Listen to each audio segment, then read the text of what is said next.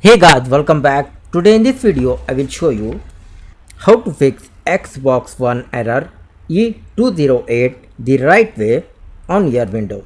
So first method, you restart the console, and the second method, reset the Xbox from the Xbox startup troubleshoot, and the third method, repair and reset the Xbox.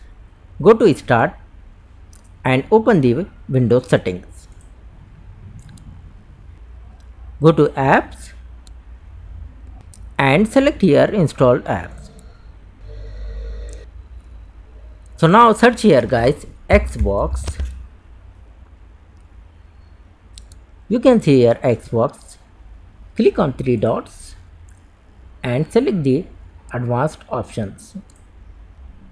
Scroll down here. You can see here reset. If this app is not working right, we can try to repair it. The app data will not be affected. Click on repair and complete the process after restart your computer.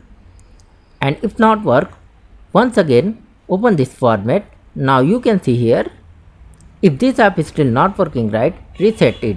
The app data will be deleted. Click on reset and select the reset. And once again restart your computer. And the final method, open your Windows settings, select here Windows Update.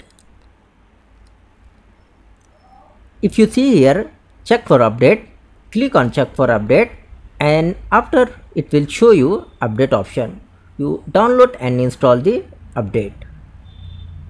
After restart your device. Hopefully guys this will fix your problem. So thanks for watching this video. Please like, share and subscribe.